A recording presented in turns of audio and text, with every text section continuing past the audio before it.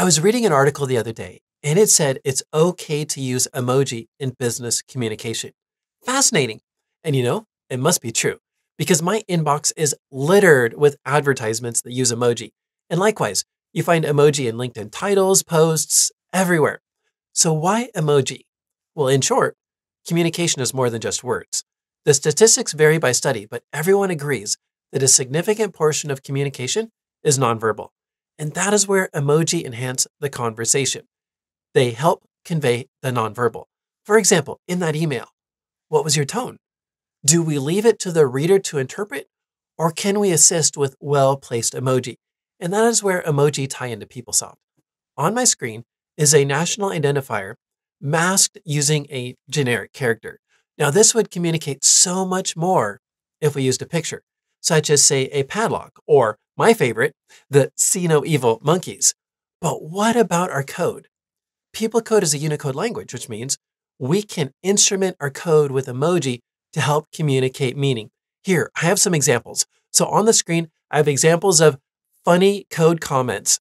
So the first one there, for example, what emoji would you use with this first comment? What about the second one? So let's take a look at some PeopleCode. And I don't know, I'm just thinking, what emoji might I put here? Now, perhaps, have you ever had one of those moments where you're looking at some code and you've got, the face palm moment where you say, oh, add some emoji comments.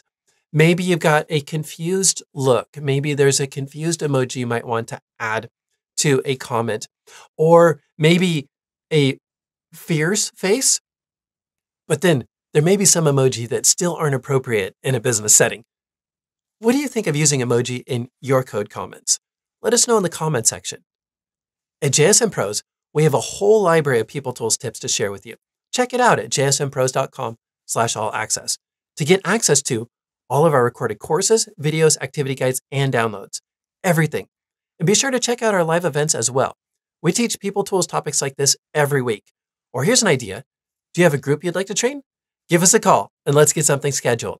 Now, if you enjoyed this episode, be sure to like, share, comment, and subscribe for more content. And we look forward to seeing you in the next episode.